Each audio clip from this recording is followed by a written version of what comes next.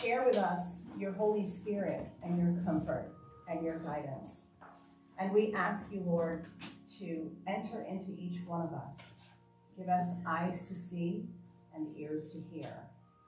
We ask that you work with us and you guide us. And we thank you, Lord. We thank you for all of the gifts that you've given us repeatedly, whether we deserve them or not. And we thank you in all things. So, dear Lord, please be with us today. Please watch over each and every one of us. We ask this in the name of Jesus. Amen. Amen. And join me in the call to worship. Dear Lord, as we gather here in your house, we praise your holy name. We shout your greatness. Holy is our God. Praise his great name. You answer our prayers. Your Son redeemed us from our sins, and your Holy Spirit comforts us.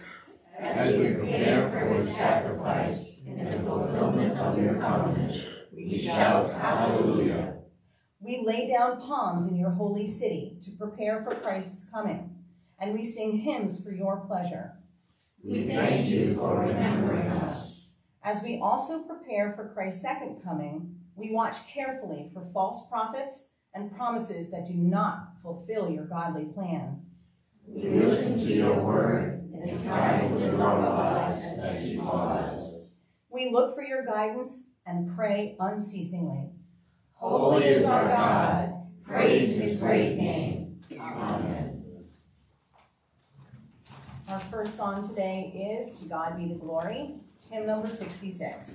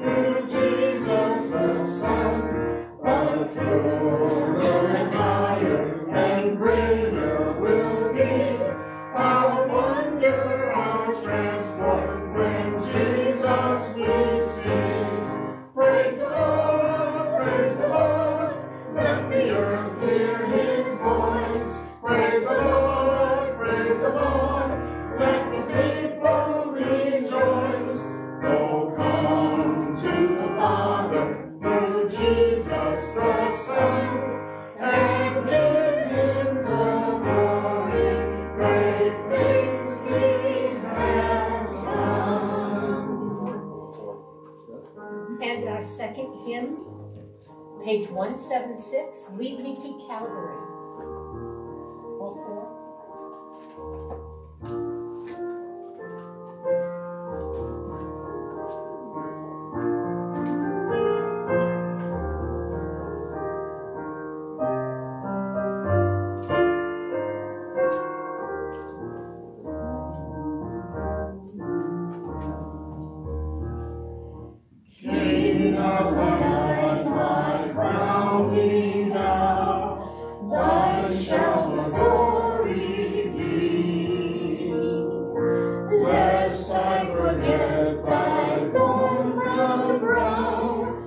lead me to Calvary. Lest I forget Gethsemane, lest I forget my agony, lest I forget thy love for me, lead me to Calvary. Show me the tomb where thou wast slain, tenderly mourned and wept. Angels in robes of light arrayed, guarding thee as thou slept. Lest I forget Gethsemane, lest I forget thine agony, lest I forget thy love for me, lead me to Calvary. Let me like Mary through the gloom come with a gift to thee. Show to me now the empty tomb, lead me to Calvary. Lest I forget Gethsemane, lest I forget thine agony, lest I forget thy love for me, lead me to Calvary. May I be willing, Lord, to bear daily my cross for thee, even the cup of grief to share. Thou hast borne all for me. Lest I forget, lest I forget Gethsemane, lest I forget thine agony, lest I forget thy love for me, lead me to Calvary. Amen. Amen. And near the cross, page 385. 1, 2, and 3.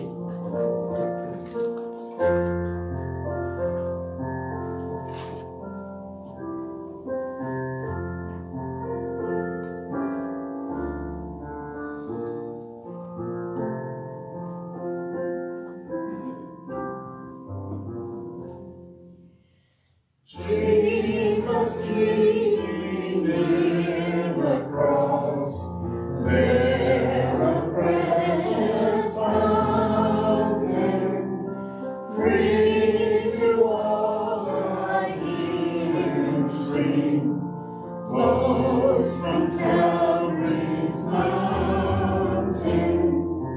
In the cross, be thy glory ever, till my raptured soul shall find rest beyond the river. Near the cross, the trembling soul, love and mercy found me. There the bright and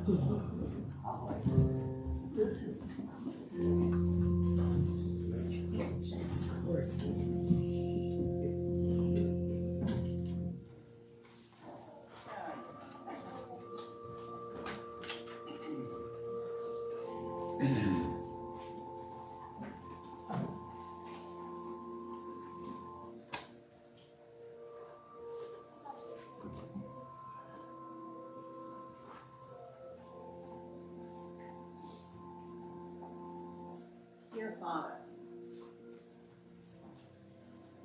we are asking today for healing, for your spirit, for your love, encouragement, faith, and healing. Yes, Lord. We ask that you watch over Amanda, Jimmy, Kathy, Emmy, Ethan, Tim, and Tom. We know that you've been with Sherry in her time of need.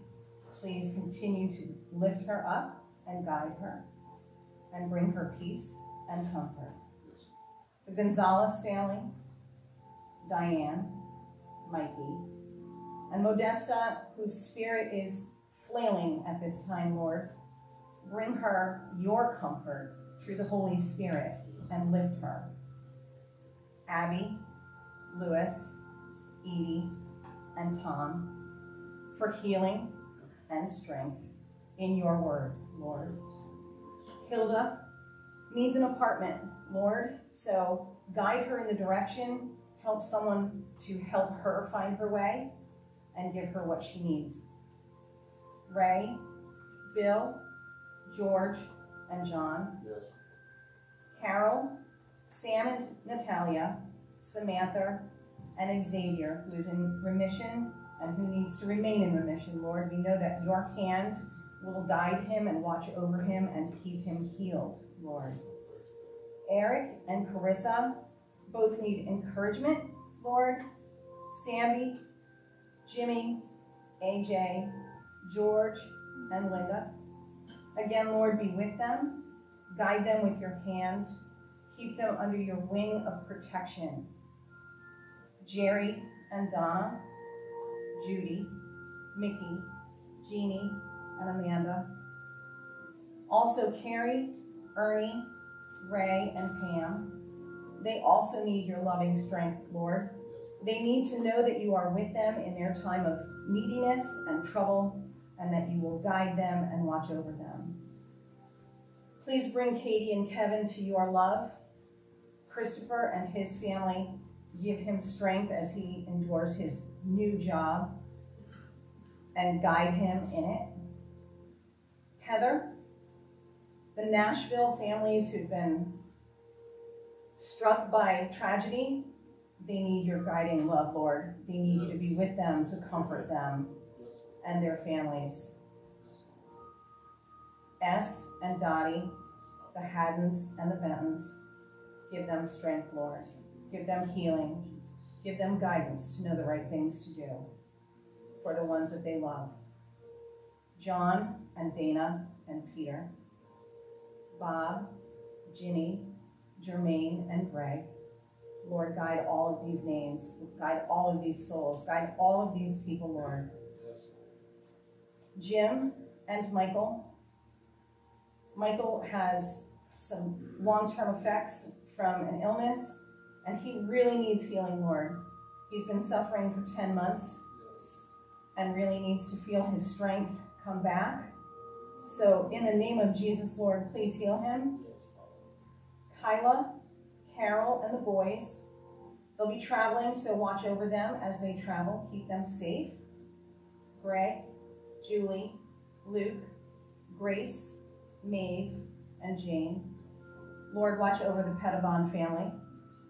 Give them the strength that they need and the loving grace that you have for them. Greg needs healing, Lord. Heal him in his heart and in his mind and in his soul. Nancy and Elaine and Michael, Lord, be with them. Guide them, hold them. Put your grace around them as a hedge to keep them safe and well. Dale, Cole, Greg, and Kevin, Ethan, Richard, and Lester. Lord, watch over them. Give them your strength. Give them your guidance. Anne,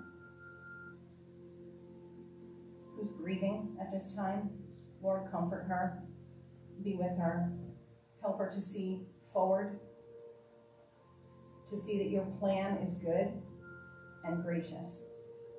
Kathy, Diane, Donna, Brenda, and Hank, please be with all of them, Lord. Let their sisterly love guide them and hold them together. Mary, Craig, Bruce, whose 85th birthday is today, guide him and be with him. Emily, Ryan, and Diana, whose love for Mia is not unknown. Megan and her family, Heather and Allie, they need strength and comfort. Brielle and Nancy. Lord, watch over all of these names as we love them and send our love out to them, as we ask you for their healing, their guidance, their comfort, their spirit to be strengthened, Lord. Please watch over each and every one of them. We ask this in the name of Jesus. Amen. Amen. Please join me in the Lord's Prayer. Our Father, who art in heaven, hallowed be thy name. Thy kingdom come, thy will be done, on earth as it is in heaven. Give us this day our daily bread, and forgive us our trespasses, as we forgive those who trespass against us. And lead us not into temptation, but deliver us from evil. For thine is the kingdom, and the power, and the glory forever. Amen.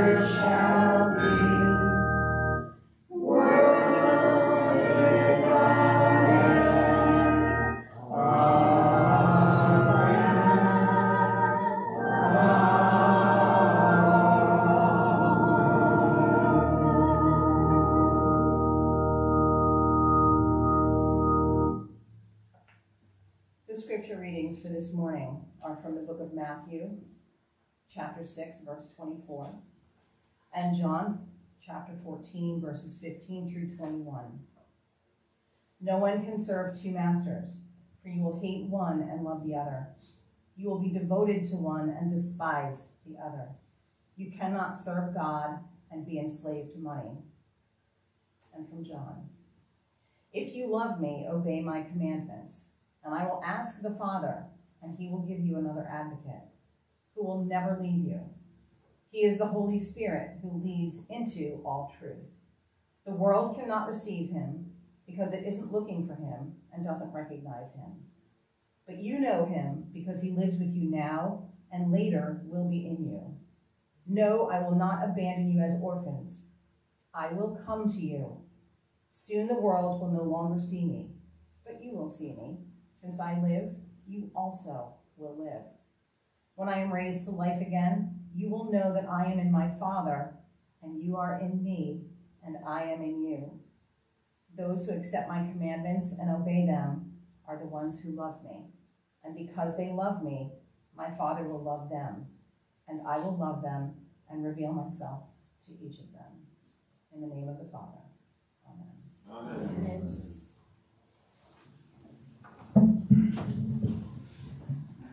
It's Palm Sunday, and I would love it if you would join me on this sermonic psalm.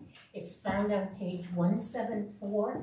You know it well, so let's sing praises to the Lord.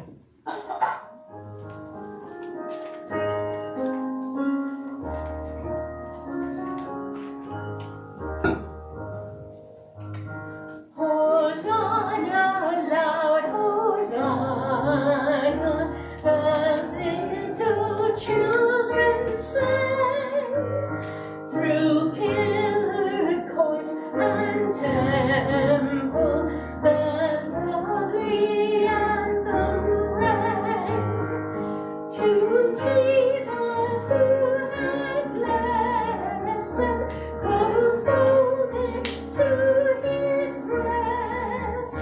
The children sang their praises, the simplest and the best.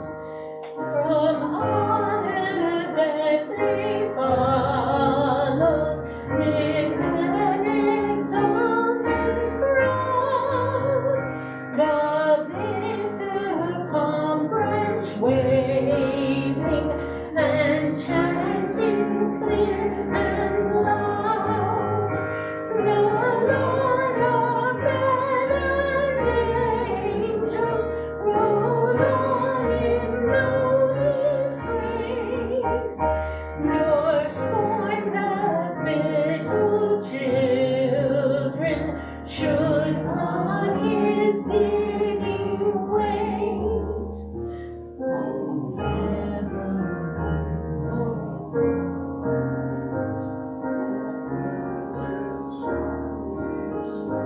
Now sing it. Hosanna in the highest, that ancient song we sing. Hosanna, Hosanna, Hosanna to the King. Hosanna, praising the Lord, singing on accord. Hosanna, Hosanna,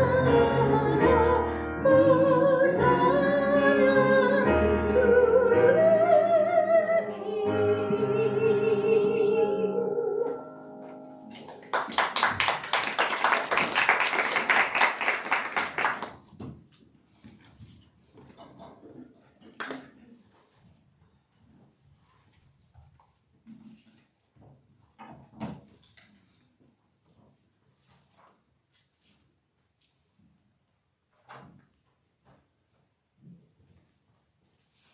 Hosanna.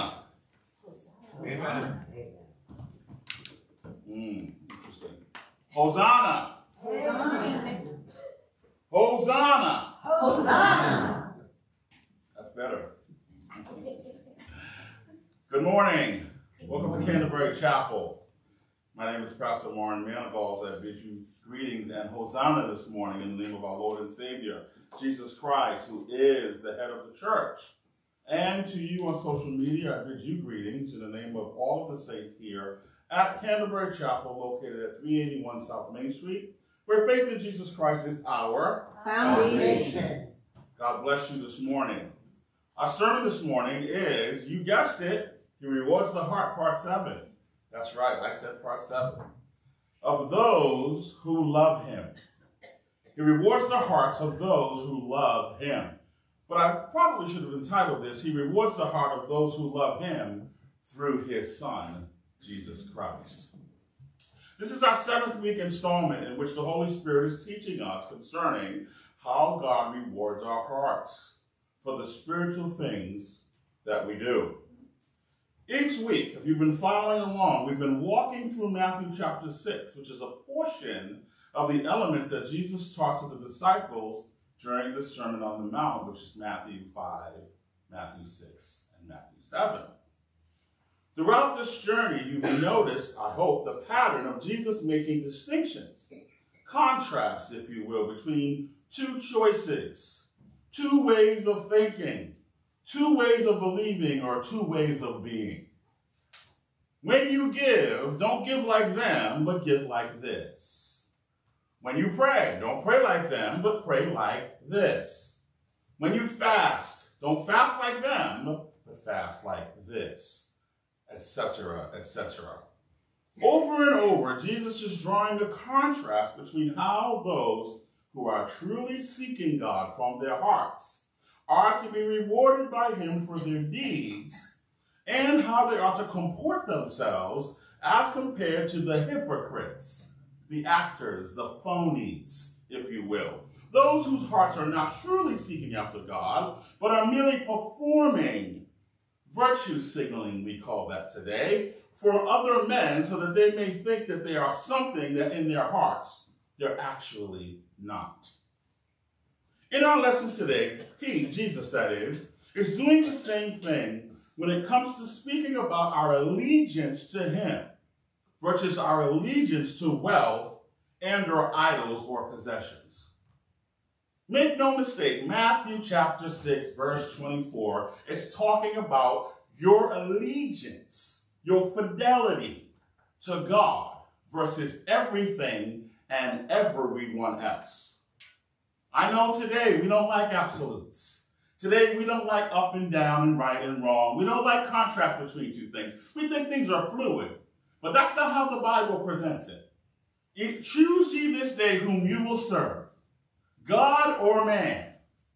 That's what the Bible says. Amen? Amen. I see y'all looking at me already, and that's okay. Looking at me like, Pastor, I love Jesus. And I love Jesus above and beyond everything else. I don't have any idols in my life. You're definitely not talking to me. Okay. But do we actually understand the biblical and spiritual definition of an idol? I'm not talking about American Idol now. I'm talking about the real and true definition of what an idol is, according to Scripture. Remember in our text, Jesus is not talking to strangers. He is talking to the chosen people of God, who have the law and the prophets and the writings and the teachings about God and what God expected of them. It's these people to whom Jesus said, no one can serve two masters. You will hate one and love the other. You will be devoted to one and despise the other. You cannot serve God and be enslaved to money. Matthew 6:24. Clearly, Jesus had a reason to make this point to them, and it's still apropos today. The King James Version translates the last part of that verse, not money, but it uses the word known as mammon. You cannot serve God and mammon. Mammon, believe it or not, is an Aramaic term for wealth, property, or anything of value. Mammon was also, hear this, the Syrian god of riches. Thus, the idea here is that you cannot serve both God and the idol of wealth, the god of wealth, the god of this age, the god of earthly things, the god of natural things. If you understand the Greco-Roman world, they had a god for everything. A god for prosperity, a god for wine, a god for the harvest, a god for fertility. They had gods for everything. But Jesus is saying you cannot serve God and mammon. Wealth is a better translation than the word money. The Greek words that specifically mean money were other words that Jesus could have used instead of the word mammon. But in contrast, mammon refers to total wealth, which would include money, property, and possessions. Any or all things to which people serve instead of God. And this, beloved, is what the Bible and spiritual definition of an idol is. Any person or thing that consumes your thoughts, your words, your time, your energy, or your money other than God is an idol. This is why we fast. To shake ourselves loose from the thoughts, the words, the time, the energy, or anything else that gets in the way of God speaking to and through us. Some people may say that as long as they don't want something too much more than God, then the love of earthly possessions is okay. But that's not what Jesus in Matthew 6:24 is saying. He said, no one can serve two masters, for you will either hate and love one and be devoted or despise the other. You cannot serve God and be enslaved to mammon or by mammon. Now, I know we don't like that word hate. We don't like that word despise. Those are strong words. They create a visceral reaction in us, don't they? And the Lord knows we don't like to be singled out, especially when we think we're doing the right thing and or what we thought we should do, but someone's telling us what we're doing is called into question. But beloved, we must understand the gravity of this single scripture from Matthew 6:24, for it is speaking to the heart of the human condition and how we truly and genuinely serve and know God from our hearts or not. It's no small thing. This is the same as what God was speaking about in the very first commandment. Here's that quiz again. What's the first commandment, everyone? I am the Lord your God. You shall have no other gods before me. No one can serve two masters. You will hate and love one, and you will be devoted to one and despise the other. The Hebrew often translates beside me or before me, meaning in my presence. The point is that nothing else can qualify as God in your life. The true God is not only number one, but he must be the only one. Other gods, beloved, could also constitute people, places, or things we place higher than God in our lives. The Bible defines these clearly as idols, and they can be anything: money, possessions, food, working out, people, relationships, your husband, your wife, your children. Anything or anyone we place above God is another God. Mighty tight in this church today. We are God's people, beloved. We are set apart to live according to his ways, which is why Jesus was making this contrast in Matthew 6, to do it this way and not that way, like I said earlier. But know this, beloved, his ways are not our ways. His ways are higher than our ways. His thoughts are greater than our thoughts. For our tendency as humans, our proclivity as a human is to crave to crave earthly and fleshly things and to fall prey, to be enslaved by things that are natural. To seek only pleasure and comfort and happiness. We find in these material things. And when we do this, in this way, we are seeking earthly things. We are seeking the creature rather than the creator. Instead of seeking God, the creator, with our whole hearts, who made these very idols that we think are so very important. But praise be to God, beloved, for God is faithful. He does bless us with these things in life because he knows we have need of mammon, of money. Amen? Amen. But these things should not take the place of your relationship with God. Our marriages, our children, our best friend, our jobs, our houses, our habits, our Facebook profile, Instagram, TikTok, or whatever hobby you have must take a back seat to the one who not only numbers your days, but actually holds your life in the hollow of his hand. Beloved, don't be fooled by what this world offers you. For all that is in the world is the craving of physical desire, a craving for everything that we see, the deceitful pride of life in our achievements and possessions. These are not from the Father God, but are from this world. 1 John 2:16. Beloved, we cannot serve two masters. We cannot serve two lords, so to speak. We will either love and be devoted to one and hate and despise the other. It's such a subtle thing, beloved. And this is how the enemy of your soul works. Because the best way to understand is to understand this word hate, beloved, is in the context of ignoring or not giving proper attention to. If you don't pay proper attention to your health, if you despise your health, if you hate your health, right? You ignore the warning signs your body gives you that something is not quite right with your knee, and you will experience a major failure sometime down the road because you ignored the warning signs. This is also true spiritually. When the natural things of this world have your attention so much, your wife, your children, your job, or whatever it is, you're so focused on that, you will miss the spiritual warning signs that you're not quite close to God like you should be. Amen. when you don't pay attention to your relationship with your spouse or your children because you're more focused on your job or some other pursuit or some other relationship, typically your relationship with their family suffers. We understand that naturally, don't we? This is what we do in our relationship with God through Jesus Christ, beloved.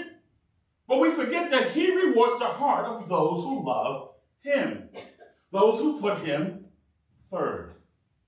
Did I say that? First. Those who put him fifth. First. Those who put him 10th. First. Those who put him first. Amen. Amen? Amen. Look at how Jesus shows us when he demonstrates. Look at how Jesus shows us this, how we demonstrate our love for him in John 14:15. He says, if you love me, it's Jesus speaking, obey my commandments. That's pretty simple, isn't it? If you really love and care for me, like you said, if you really serve me, like you said, if you're really walking in my light, like you said, if you really feel with my spirit, like you said, like the cross on your chest and the Bible you carry and the scriptures you Facebook your friends, if you really love me, obey my commandments. Whose commandments? God's. His, right? Do you see love?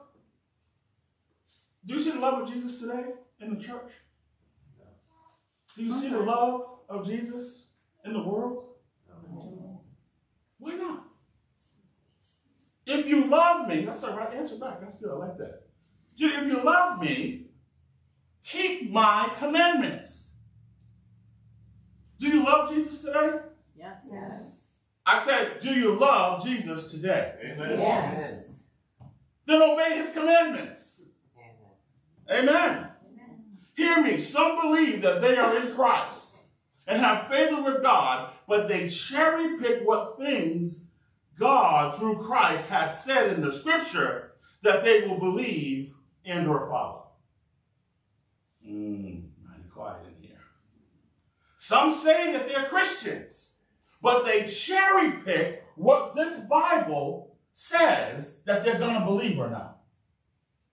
Oh, Pastor, I believe that, but that over there, I'm not so sure. You say things like, the God that I know loves everybody. Or God knows my heart. That's my favorite one. God knows my heart. And I don't believe that it really has to be the way the scripture is saying in that passage. Or, Pastor, you're just interpreting that passage of scripture really narrowly. God didn't understand the nuance of the 21st century. He didn't understand gender fluidity or body dysmorphia, or the fact that some people are just born that way. The Bible says Jesus Christ is the same today, yesterday, and forever. Hebrews 13:8. The Bible says, for I am the Lord, I change not. Therefore, ye sons of Jacob are not consumed. Malachi 3:6. Psalms 95 says, for the Lord is the great God, the great King above all gods. In his hand are the depths of the earth, and the mountain peaks belong to him. The sea is his, for he made it, and his hands formed the dry land. So the God who created the world and all it contains, who said that the cattle on 1,000 hills belongs to him, the great Alpha and Omega, the one who has no beginning and no end, the one who formed man out of the dust of the ground and breathed into our nostrils the breath of life, and we became a living spirit, didn't know that one day the unrepentant heart of man would lead us to a place we find today in our society and humanity? He didn't know? You did. This is what you would rather believe than believe the truth of the gospel. Nay, beloved, I choose to believe God through Christ. Hebrews 1 says it like this. Long ago, God spoke many times and in many ways to the ancestors through the prophets. And now, in these final days, that's the days we live in, he has spoken to us through his Son. God promised everything to the Son as an inheritance. And through the Son, he created the universe. The Son radiates God's own glory and expresses the very character of God. And he sustains everything by the mighty power of his command. when he had cleansed us from our sins, he sat down in the place of honor at the right hand of the majestic God in heaven. This shows that the Son is far greater than the angels, just as the name God gave him is greater than their names, which is why we pray in Jesus' name and no other. Beloved, you cannot serve two masters. You cannot serve anything or anyone other than God and believe that God is pleased with this and will reward you for this. He rewards the hearts of those who love him by loving his Son and accepting his work on Calvary. Amen? Amen. This is what Jesus is saying to us plainly in John 14, beginning at verse 15. If you love me, obey my commandments, and I will ask the Father, and he will give you another advocate who will never leave you. Listen closely. What advocate are you speaking of, Jesus? Well, let me tell you. He is, verse 17, the Holy Spirit, who leads into all truth. Where does the Holy Spirit lead us? Into all truth. Where does the Holy Spirit lead us? Into truth. Into truth. The world, hear this, people of God, the world cannot receive him. Receive who? The Holy Spirit, because it isn't looking for him and it doesn't recognize him. But you, people of God, but you on Facebook and social media, you know him because he lives with you now and later will be in you. This is what Jesus was saying to his disciples before he went to Calvary. Listen to what he is saying here. He is the Holy Spirit who leads us to all truth. The world cannot receive him because it isn't looking for him and doesn't recognize him. But you know him because he lives with you now, Jesus, in person, in the flesh, and later will be in you. Over and over and over, Jesus is telling them that he and the Father are one, and this passage is telling us that when he returned to the Father, meaning having completed the purpose for which he came in the flesh to die on the cross for you and for me and for mankind, for past, present, and future, and having offered the perfect sacrifice for sin, he would return to heaven and sit down at the right hand of the Father on high. He would reward us by returning to us, hear this, through his Holy Spirit, so as to bring the Father and the Son into the hearts of the believer and abide with us always. He told them that they would know him. Why? Because just as the Father and Son are God, so is his Spirit. So they were going to recognize his Spirit when he came to live in them because he was the same Spirit walking with them now in the personage of Christ. This is why, and what Jesus meant when he says in verse 18 of John 14, no, I will not leave you as orphans. No, I will not abandon you, my disciples. Soon I will come to you. Soon the world will no longer see me in the flesh, he's speaking of. But you will see me, since I live, you also will live. When I am raised to life again, you will know that I am in the Father, and you are in me, and I am in you. What an awesome promise God made us through Christ. He is actually promising to come and make his home, his abode, he's coming to rest, rule, abide, to reside in the hearts of all of us who believe in him and accept his gift of salvation, purchased by the innocent blood of Christ. But remember, beloved, only those of us whose allegiance is for him and not divided with other people, places, and pursuits. God gives us these things as a blessing in life, but they should not take a place of God, who is the source of our life. No one can serve two masters. You will hate one and love the other. You will be devoted to one and despise the other. You cannot serve God and be enslaved to mammon. He rewards the hearts of those who believe in him through loving and trusting in his Son. Which will you choose today? This is what Jesus said in verse 21. Those who accept my commandments and obey them are the ones who love me. Who loves Jesus?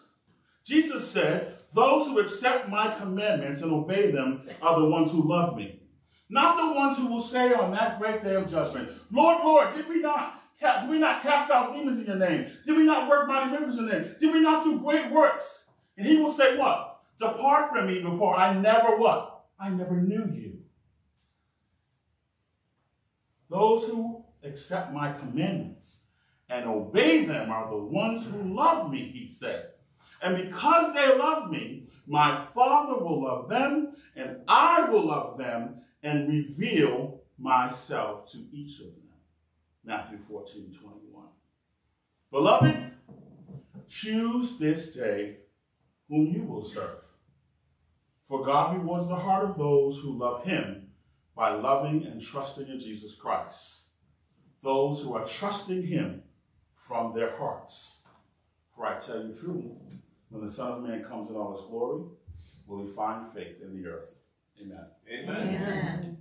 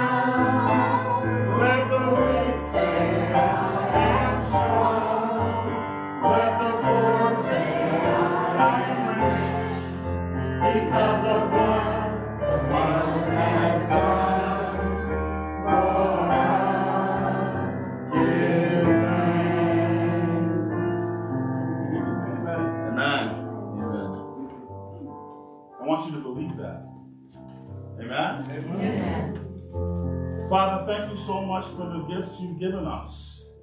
But most of all, we thank you for Christ and his sacrifice on Calvary. What can wash away my sin? Nothing but the blood of Jesus. Father, these gifts that I hold in my hand pale in comparison to what you gave us in Christ. But in obedience to your word, we have given these gifts cheerfully. And we know, Lord, that you love a cheerful giver. So, Father, I pray that you would breathe on this gift, that it would be used for the furtherance of the gospel in this community. Beyond these four walls, beyond Attleboro, Father, may it go around the world in helping the gospel of Jesus Christ to be preached, so that all men may come to a saving knowledge of you. That is the purpose for which you planted the church 2,023 plus years ago. That is the work of the church, and we are gladly your co-laborers in that work today. In Jesus' name, amen. Amen.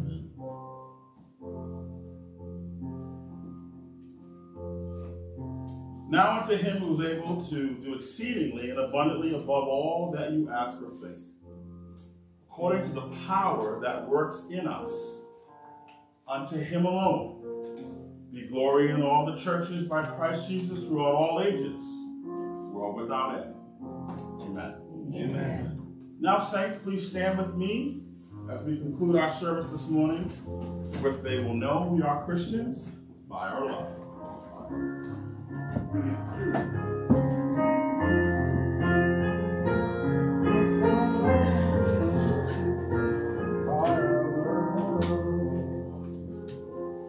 We are one in the Spirit, we are one in the Lord. We are one in the Spirit, we are one in the Lord. And we pray that our unity may one day be restored. And they'll know we are Christians by our love, by our love. Yes, they'll know we are Christians by our love. We will walk with each other, we will walk hand in hand. We will walk with each other, we will walk hand in hand. And together we'll spread the news that God is in our land. And they'll know we are Christians by our love, by our love. Yes, they'll know we are Christians by our love. Verse 4. All praise to the Father, from whom all things come, and all praise to Christ Jesus, his only Son, and all praise to the Spirit who makes us one. And they'll know we are Christians by our love, by our love. Yes, they'll know we are Christians by our love. The Lord bless you. The Lord keep you and make his face shine upon you. Our Lord be gracious to you all, turn his face towards you, and give you his peace. I pray that you will be filled with his presence and that you will hold fast to his love today and for all eternity. In Jesus' name, amen. Amen. God bless you on social media. Have a great and wonderful day. Happy Palm Sunday. By our love, by our love, yes, I don't want to stop you. by our love. Yes, they'll know we are Christians by our love. Said she wanted to buy a tree. She has no time.